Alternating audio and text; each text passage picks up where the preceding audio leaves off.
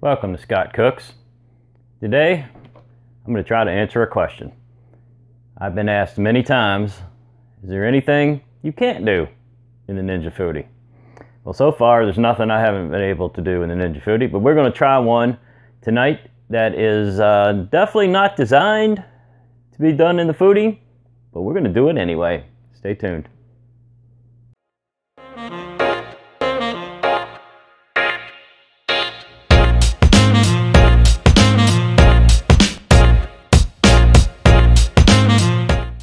All right, what we're going to do, we've got a chicken breast, bone-in chicken breast, in a cooking bag.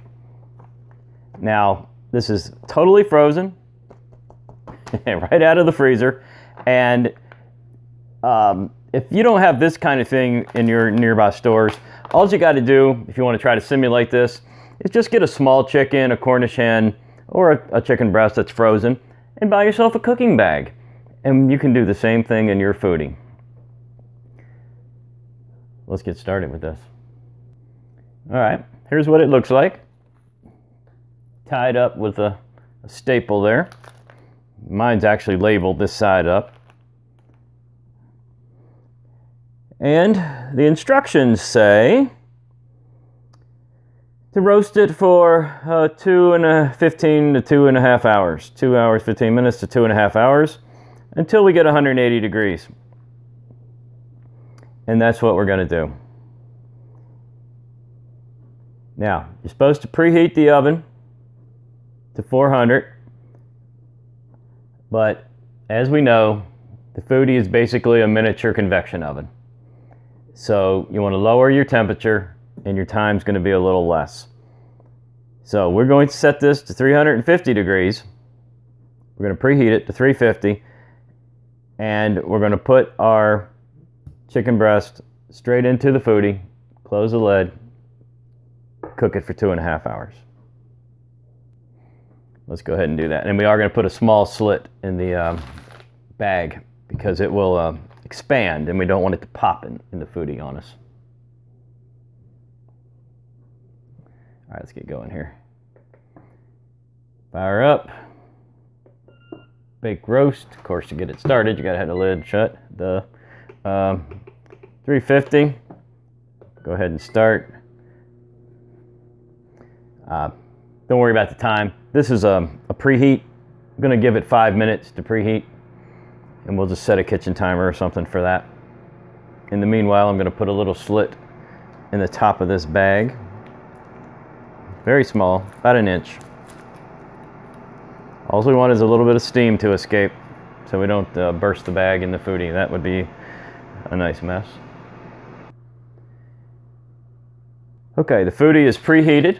We've got a little 1-inch slit cut in the top of our bag. I'm going to place that in the Foodi. Close the lid. Bake roast, and I've adjusted the time to 2.5 hours, 350 degrees. And in the 1 hour mark, we'll come in and just take a look. I don't expect to see anything. And then we'll check again at the 1.5 and then the 2 hour mark. And at the 2 hour mark, we'll probably go ahead and probe it and see what temperature we're getting to. Because you know things do cook faster in the Foodi than in the oven. Unless you're using a convection oven. Let's check back in about 1 hour, guys. This is a 30-minute check. Things are looking fantastic in there. Starting to get just a little browning already after 30 minutes. It's just a little of the juice browning up. It's looking great, guys. Let's go another 30.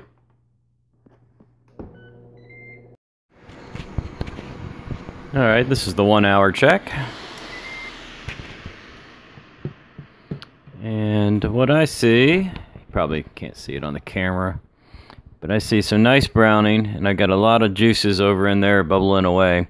So this is just coming out perfect so far. Let's keep it going. We'll check again in 30 minutes.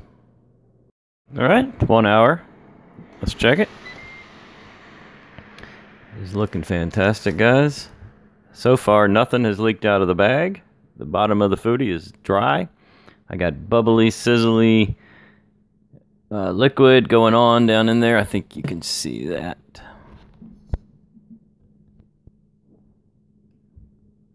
I think you can see that. But anyway, it's browning up nice. It's looking great. It's not ready to check temperature yet. 30 more minutes. We'll come in with our probe and we'll check the temperature. Let's keep rolling. All right, we got about 30 minutes to go. Let's go ahead and check that temperature. I'm using a probe here. And got the little slit I cut in the bag right there. See if I can get you on that. We need 180. I don't think you can see that. Sort of. I'll let you know what it is. 156. 58. Got 160.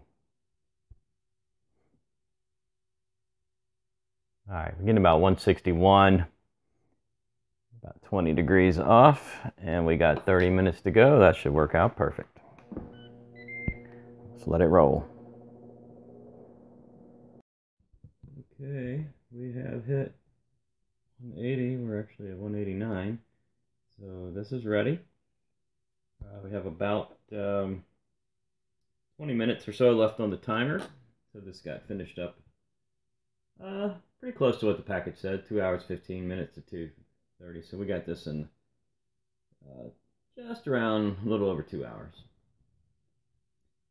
I'll be back in a few. I'm going to let this sit and cool now, rest a minute, and I'll get it out and we'll cut into it and see what we got. Smells fantastic. Alright, I just pulled the chicken and bag out of the Foodi, and that's it. We got a little mark on the bottom.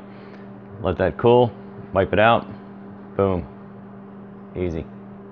And that's what it looks like, still in the bag. Just sitting on a platter right now. I'm gonna let it rest for about 5 minutes and then I'll cut it open. A fair amount of juice in here, guys.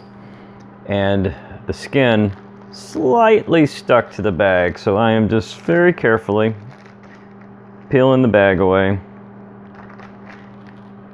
Some super hot steam coming out of this thing. So you gotta be really careful, especially when we get down to this. We can't let any of that boiling hot liquid get on us. I'm thinking about puncturing the bag and letting it just run out. Like so. Just to get it out of there.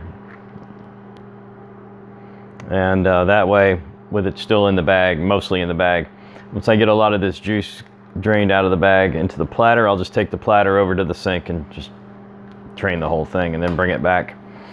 That's the only thing I can think of here, because I don't want to get that on me. That's some hot stuff.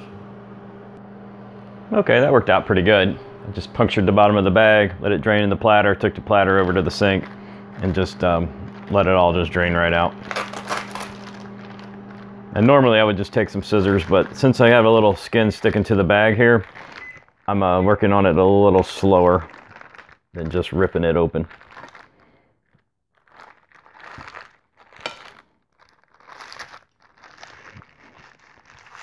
There we go. It's obviously too hot to handle, but I'm just going to cut into a piece for you. Let me grab a fork here. First, we're just going to check the tenderness. Oh boy, that is incredibly tender. Aha, look at that. I pulled that right up by the bone. Excellent. If you guys like this video, please subscribe to the channel. Leave me some comments. Click that like button for me. Click the bell for notifications.